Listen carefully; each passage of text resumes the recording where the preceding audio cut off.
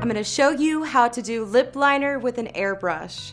It's so fast and so easy, so we're just going to take a shade that is natural because she's got such a dramatic eye already.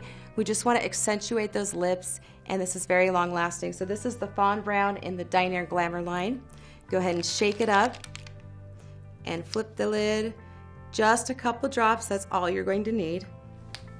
And this is really fun and simple to do for you at home every day, so you'll really like this. So here's a couple little tricks and tips. You want to use the lip stencils. I particularly like this shape because I can move it around.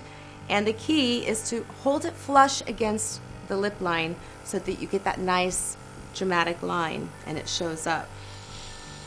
So we're going to go ahead and just hit the stencil and let the stencil do the work for you. So if you hit the stencil, the overspray will actually go up inside the lip area.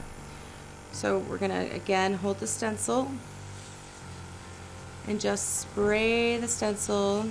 And notice that I'm not too far away because if I was, it would be spraying over here. So we want to be at the right distance as well. And a little goes a long way. Just move that stencil over.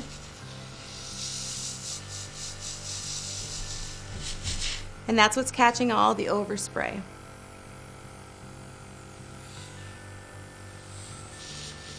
I'm actually going to bring this lip liner up a little bit just to give it some area. Same thing on the top. You want to hold it down hard.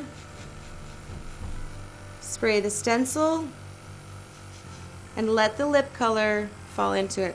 Now with the Dinair Glamor line, you can actually use any shade for your lips. So it could be blush, it could be an eyeshadow, it could be a shimmer, it doesn't matter.